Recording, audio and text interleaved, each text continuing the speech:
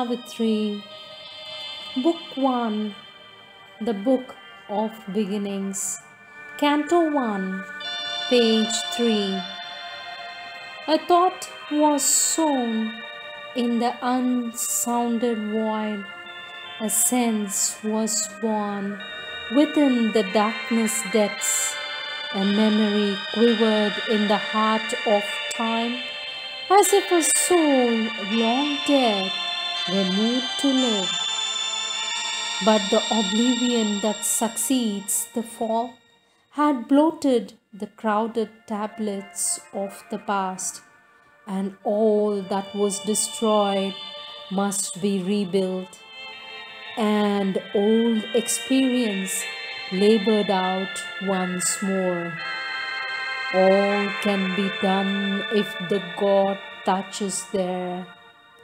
A hope stole in that hardly dared to be amid the night's forlorn indifference, as if solicited in an alien world with timid and hazardous instinctive grace, often and driven out to seek a home, an errant marvel with no place to live, into a far off nook of heaven.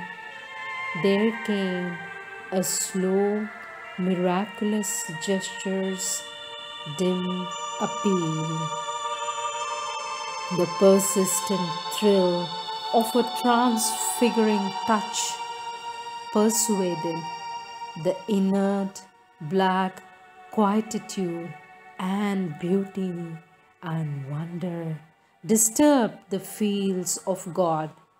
A wandering hand of pale enchanted light that glowed along a fading moment's brink, fixed with gold panel and opalescent hinge, a gate of dreams, azar on mystery's verge.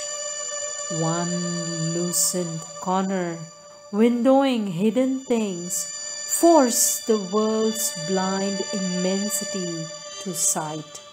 The darkness failed and slipped like a falling cloak from the reclining body of a god.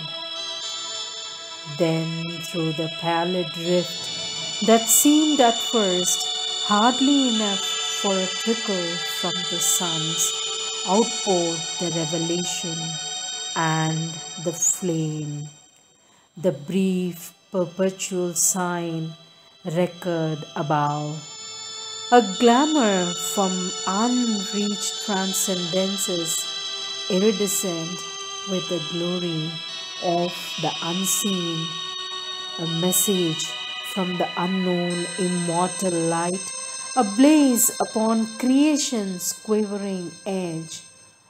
Dawn built her aura of magnificent hues and buried its seed of grandeur in the hours.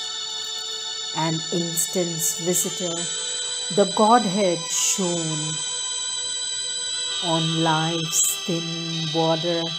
A while the vision stood and bent over earth's wandering forehead curve, interpreting a recondite beauty and bliss in colors, hieroglyphs of mystic sense.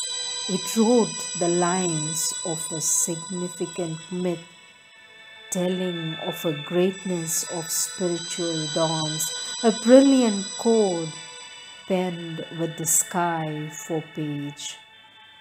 Almost that day the epiphany was disclosed, of which our thoughts and hopes are signal flares.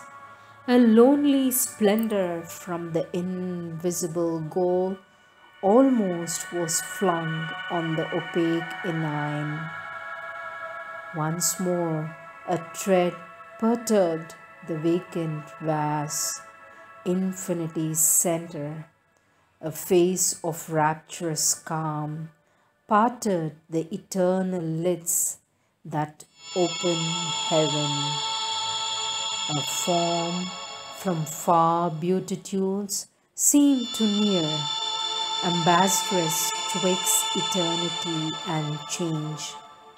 The omniscient goddess leaned across the breadths that wrapped the fated journeyings of the stars and saw the spaces ready for her feet. Once she half looked behind for her veiled son, then, thoughtful, went to her immortal work. Earth felt the imperishable passage close.